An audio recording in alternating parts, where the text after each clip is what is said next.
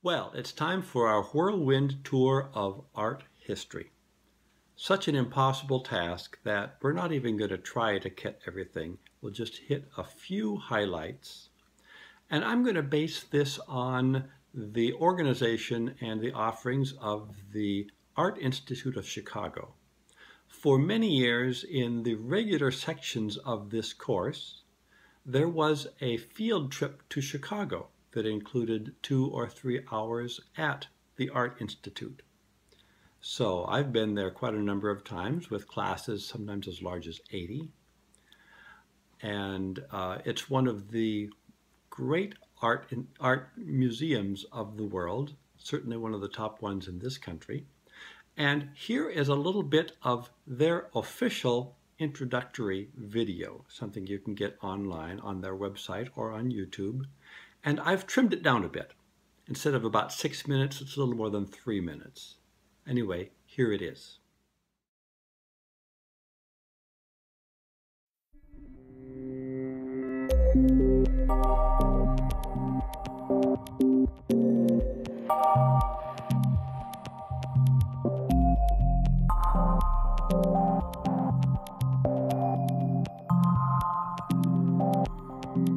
The Art Institute of Chicago is more than 130 years old, and it's Chicago's great civic art museum. The founders of the Art Institute of Chicago and those who succeeded them were dedicated to the idea that the Art Institute would be a great encyclopedic museum representative of all the world's cultures, as well as a museum of modern art. The collection of the Art Institute of Chicago isn't just a collection of paintings and sculptures and works on paper, drawings, prints, photographs, so much as it is a history of human imagination in visual form. The Art Institute of Chicago was founded in the late 19th century by a feisty group of wealthy Chicagoans who wanted to put a gritty working-class city on the cultural map. The Art Institute was created to both educate the next generation of artists and to expose the citizens of Chicago to works of the masters. But the museum's founders were more than just civic boosters. Many also possessed an avant-garde spirit, collecting the latest and greatest works of art of their time. That vision led to one of the best Impressionist collections in the world outside of France, and continued throughout the 20th century as the museum grew. As important new works were collected, the breadth and depth of the collection expanded as well, with objects that represent the sweep of human history through 5,000 years of artistic expression. Now, at the beginning of the 21st century, the Art Institute of Chicago is one of the great encyclopedic art museums of the world. I think that an encyclopedic museum is trying to represent the whole globe under one roof, and all of the great cultures of the world, as well as what is happening in these cultures today in a contemporary sense. I think that is a very, very important purpose that the museum serves. It allows us to use our collection not just to teach European Western history, but to teach African, to teach Asian art. So here you can come up and see a Monet that's inspired with a kind of Japanese composition, and go downstairs and look at the prints that he would have seen. So I think the connections are all important. A global collection enables the public to have a global perspective on what the word art means. It tells the human story, human endeavors, human religious beliefs, life and death at the other end, and beyond. Founded for the citizens of Chicago, with eyes open to the wider world, the Art Institute of Chicago welcomes each and every person, whether they hail from across town or from across the globe. That dedication is reflected in architecture that embraces all visitors, programs that invite partnerships with diverse communities, and in exquisitely arranged exhibitions that showcase visual works from the world's many cultures.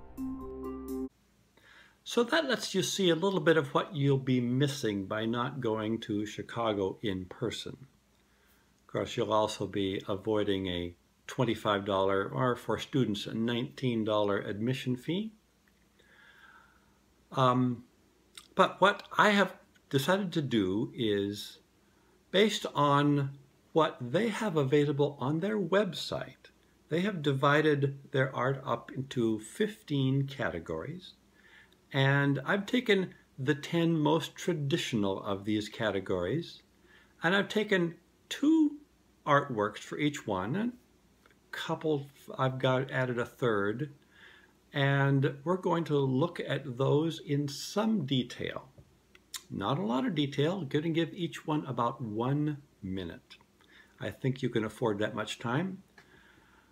National surveys have shown that visitors to art museums actually spend more like 3 to 5 seconds per artwork that they look at. And if you consider how many thousands of pieces there are there, and how, especially toward the end of your visit, you start going past them quickly, that's probably pretty accurate. But we're going to give about a minute to each of these, and I will be reading some of the information about those that you could read either online or in the museum itself. And I've taken these 10 areas, and we'll just do them in alphabetical order. The very first one is African art. This is an altar head for an Oba, or tribal chieftain. It comes from Nigeria around the 18th or 19th century. This commanding brass head served as the elaborate pedestal for a sculpted elephant tusk. It was commissioned by a newly enthroned Oba to stand on an altar commemorating a previous Oba, probably his father. The Oba of Benin rules by divine right and is the channel through which his deified royal ancestors vitalize and protect the kingdom. In Benin, the head is a prominent symbol that refers to a person's ability to move successfully through life and to become a productive ancestor. This head's high beaded collar and net-like cap depict an Oba's choral regalia.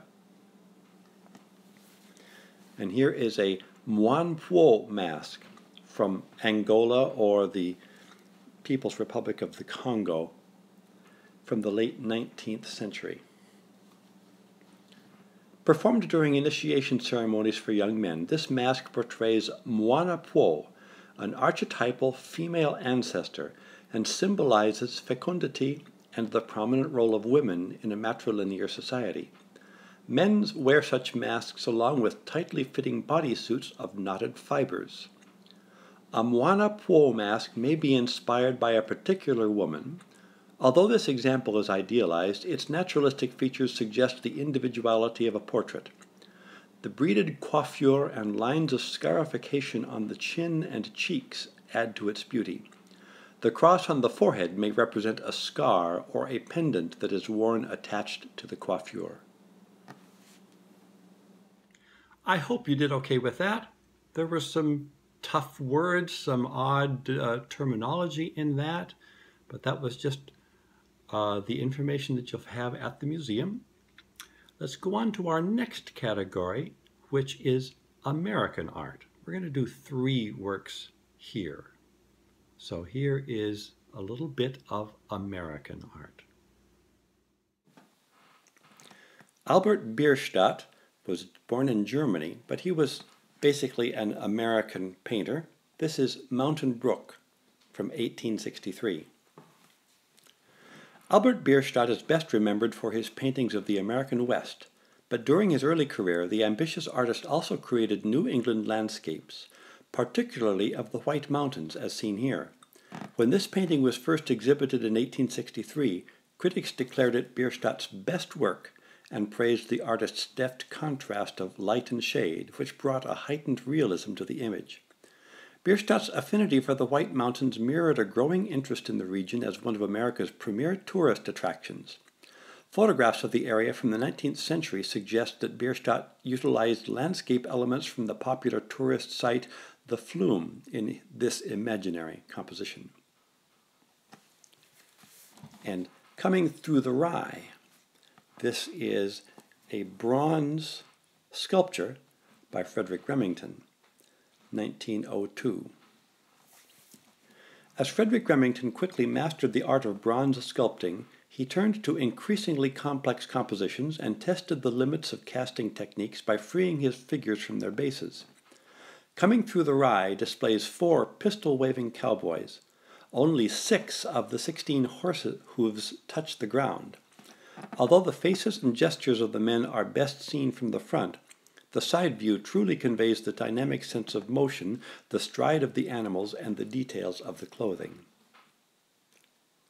And the very well-known American Gothic from 1930.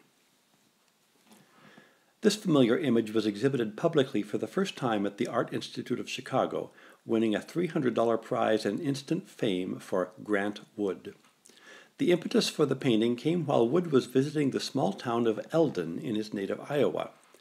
There he spotted a little wood farmhouse with a single oversized window made in a style called Carpenter Gothic. I imagined American Gothic people with their faces stretched out long to go with the American Gothic house, he said. He used his sister and his dentist as models for a farmer and his daughter, dressing them as if they were tintypes from my old family album. The highly detailed, polished style and the rigid frontality of the two figures were inspired by Flemish Renaissance art, which Wood studied during his travels to Europe between 1920 and 1926. After returning to settle in Iowa, he became increasingly appreciative of Midwestern traditions and culture, which he celebrated in works such as this. American Gothic, often understood as a satirical comment on the Midwestern character, quickly became one of America's most famous paintings and is now firmly entrenched in the nation's popular culture. Yet Wood intended it to be a positive statement about rural American values, an image of reassurance at a time of great dislocation and disillusionment. The man and woman, in their solid and well-crafted world, with all their strengths and weaknesses, represent survivors. The third category is Ancient and Byzantine.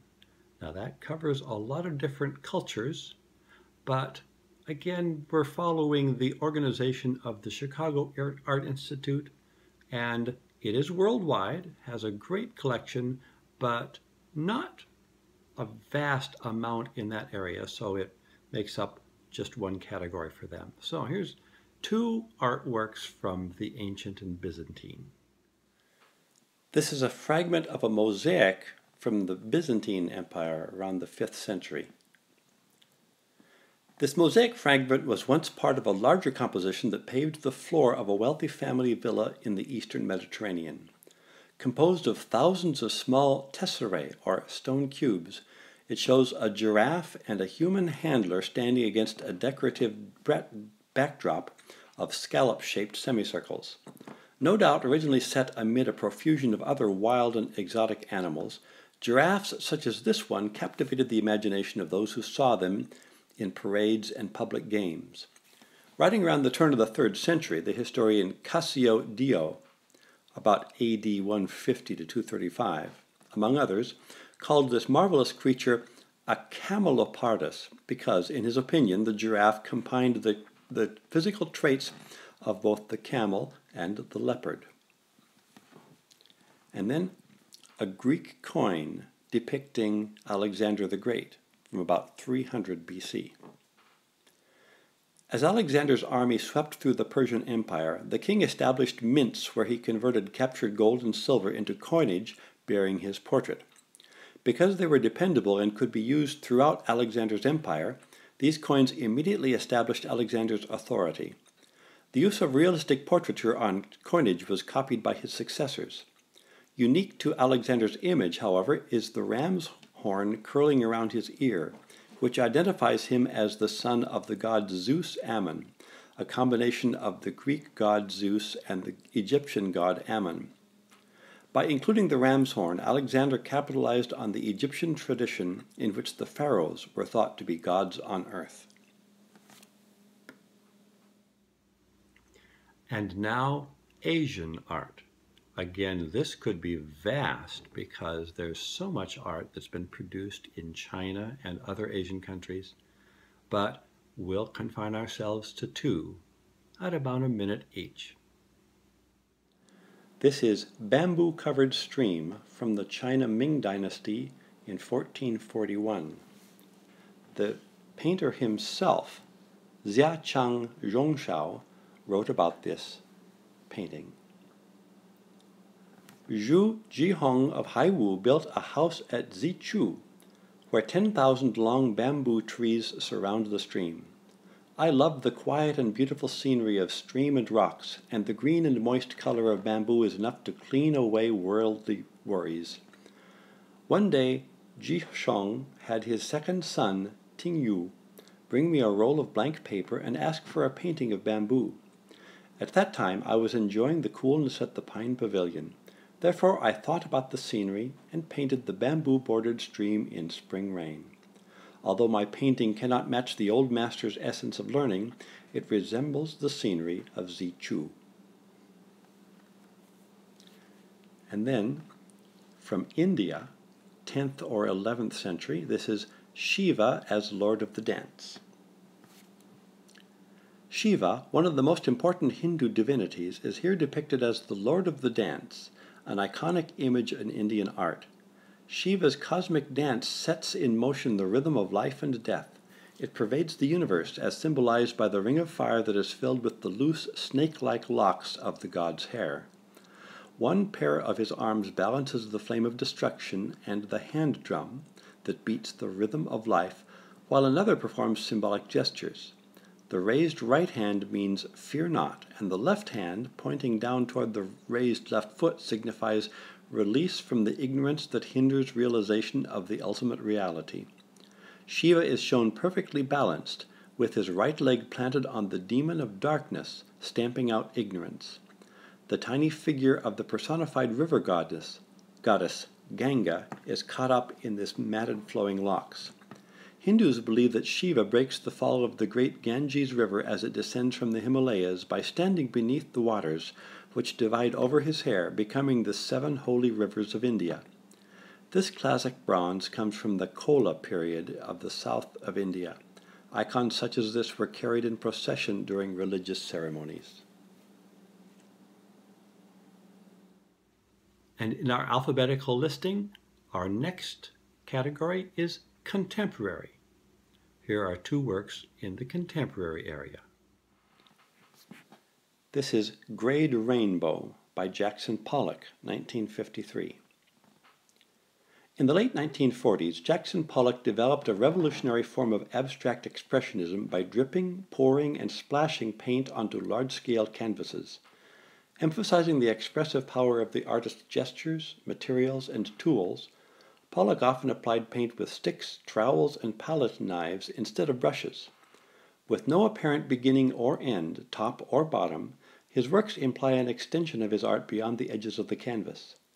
Among the last great purely abstract paintings Pollock made before his untimely death, and a quintessential example of action painting, Grade Rainbow is predominantly black, white, gray, and silver. In the bottom third of the canvas, however, the artist thinly concealed orange, yellow, green, blue, and violet. The title presumably refers to these grayed sections of hidden color. This is Parallel Manipulation by Christina Ramberg, 1977. Christina Ramberg is known for enigmatic paintings of fragments of the female body, typically torsos, legs, and hands, tightly cropped and partially clothed, bound, or veiled. The formal clarity, stylized figuration, and references to surrealism and popular culture in her works aligned her with the Chicago Imagists, who she exhibited with in the False Image exhibitions at the Hyde Park Art Center in the late 1960s. The artist's pointedly feminist critique of the social conditions that physically shape and constrict the female body was furthered by her interest in costume history and her collection of medical illustrations, paper dolls, and fashion advertisements.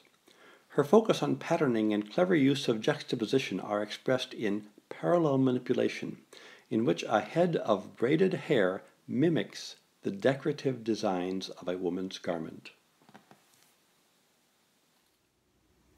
The offerings in European art are rich enough that there are 2 areas it's divided up into. One is European decorative art, and the next is European painting and sculpture. So first, a couple items in European decorative art.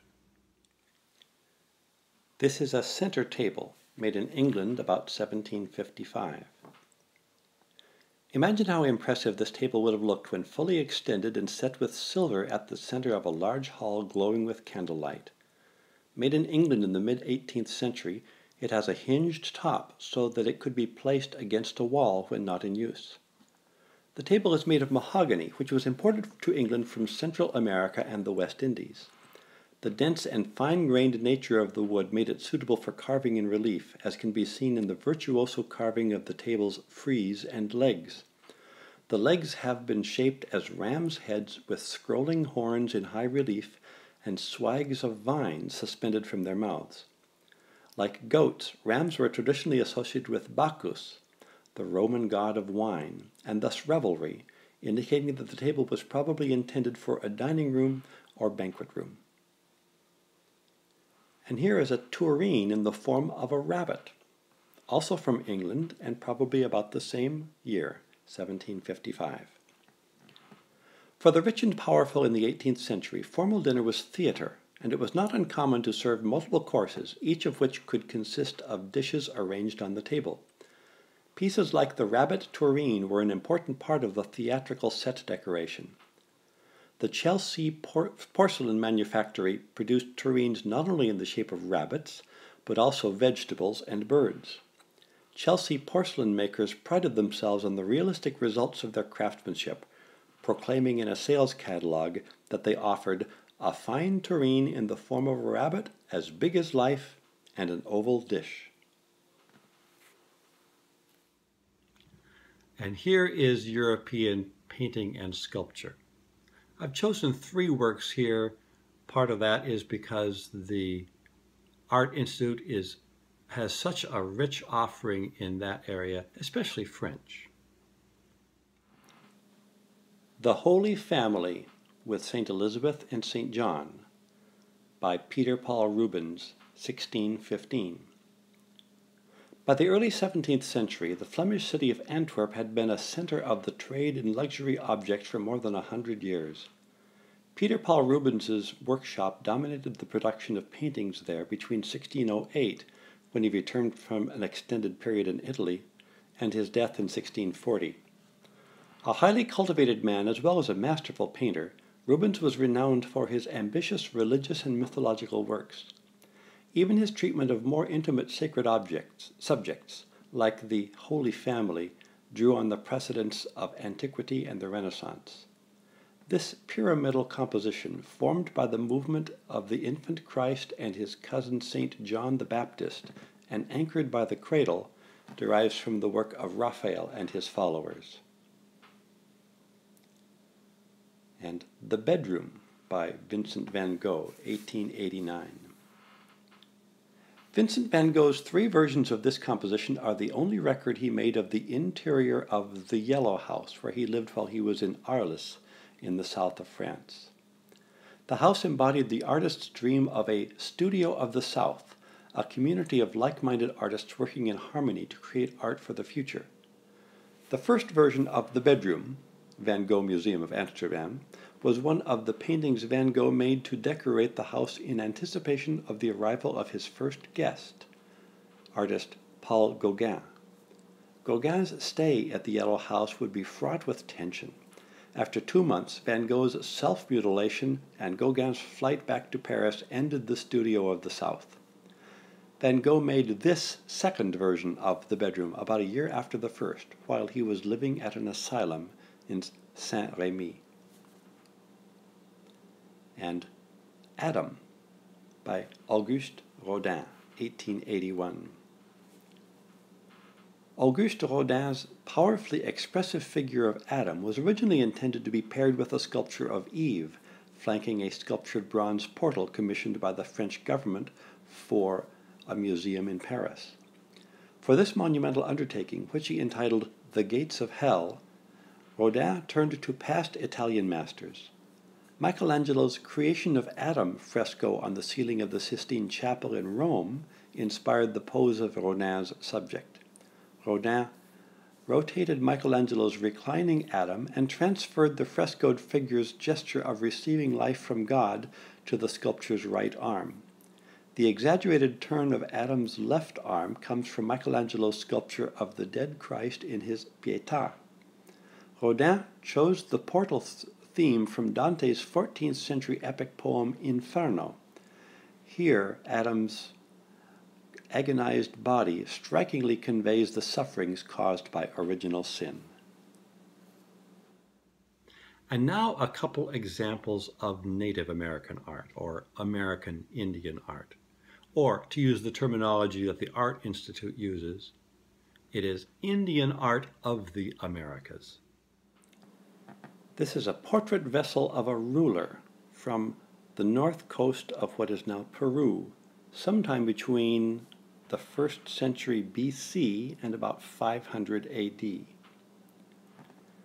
Before Christopher Columbus arrived in the New World, great Indian civilizations thrived in Central and South America, with the richest and most powerful centered in the modern nations of Mexico, Guatemala, and Peru. Between the 2nd century BC and the 7th century AD, the Moche culture of Peru produced a naturalistic ceramic art that included portraits of great individuality and expressive power. This portrait vessel depicts a forceful ruler. Such vessels were placed in graves along with others that portray aspects of the Moche universe. In this respect, they correspond to the tomb paintings found in other civilizations. And here is a hieroglyphic altar, a late Maya, around 650 to 700 AD. This altar depicts the head and torso of an individual wearing an ornate headdress and a large woven mat pectoral emblem of rulership. He appears within a four-lobed cartouche, suggesting that he is a deceased ancestor who lives in the underworld. The hieroglyphs that surround the figure describe the commemoration of a monument or structure. The text carved around the sides of the monument celebrate a successor's completion of 6 years of kingship. And now we'll look at two from the area of medieval and Renaissance art. This, of course, would be European. The Dream of St. Jerome from 1476. This panel formed part of the base of an altarpiece commissioned from Matteo di Giovanni by the Placidi family of 1476.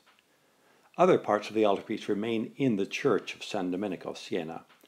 This small narrative panel honors St. Jerome as both a holy hermit and a learned father of the church. Even after he retreated to the wilderness, Jerome took pleasure in reading the literature of pagan Rome. This scene depicts his dream that he is called before a heavenly judge for choosing pagan authors over the Bible. The painting's impact is heightened by the combination of the expressive figures and intense color scheme with a rational architecture evoking the antique world that Jerome rejected. And a reliquary casket from France, 1200. Reliquaries were bones or possessions, objects of saints. This reliquary casket, with its vibrantly colored enamel fields, is typical of the objects created at the prolific workshops in and around Limoges, France, in the Middle Ages. By the end of the 12th century, Limoges work had gained an international reputation, and documentary sources indicate that ornamentation with enamel was considered as precious as that with gemstones. 6 figures of saints appear on the front panels of the casket, while a single saint is shown standing on each end panel. This decidedly non-specific iconography would have made the casket appropriate for any number of churches and allowed it to house the relics of virtually any saint. And now a couple examples of modern art. Now, why they distinguish this from contemporary art, I'm not really sure, but that is the way they categorize these. 2 works of modern art. Sky Above Clouds by Georgia O'Keeffe, 1965. Painted in the summer of 1965, when Georgia O'Keeffe was 77 years old, this monumental work culminates a series based on the artist's experiences as an airline passenger during the 1950s.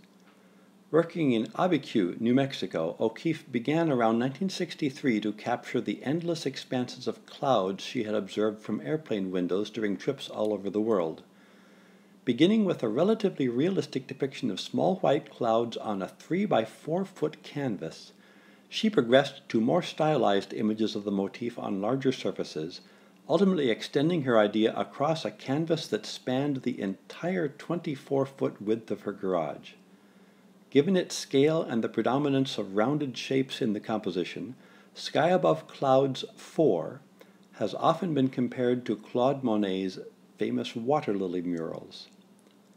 O'Keeffe wrote, "I painted a painting 8 feet high and 24 feet wide. It kept me working every minute from 6 a.m. till 8 or 9 at night, as I had to be finished before it was cold. I worked in the garage and it had no heat. Such a size is of course ridiculous, but I had it in my head as something I wanted to do for a couple of years, so I finally got at it and had a fine time. And there it is, not my best and not my worst." And A Spindle Cube Chair, Frank Lloyd Wright, about 1902. This elegant spindle cube chair is an early example from Frank Lloyd Wright's home and studio. In 1889, Wright built a house for his young family on Forest Avenue in Oak Park, a new suburb just west of Chicago. 10 years later, he opened an attached studio and designed it and the home's interior in accordance with his philosophy of simplicity and the integrity of materials. Among his furniture experiments were heavy, solid cube chairs. By the first decade of the 20th century, Wright had refined his earlier design into that of this chair, adding spindles, a subtly tapering crest rail, and gently curving leg ends to produce an effect that is equal parts sophistication and simplicity. The spindles themselves were a legacy of William Morris, inspired ladder-backed dining chairs, as well as the arts and crafts approach of contrasting positive and negative space. This chair was also influenced by the reticulated ceilings and walls of Japanese homes. Well, that's our whirlwind tour of world art history. Just 22 works that we covered. I tried to get as much variety as I could and also keep from going too long. So I'm trying to keep this video to a reasonable length. Anyway, I hope that you're now in the mood to give a try to doing some observing, some inspecting, some thinking and describing of artworks. So please read the assignment, and there will be some graphic files for you to observe and to write on. Thank you.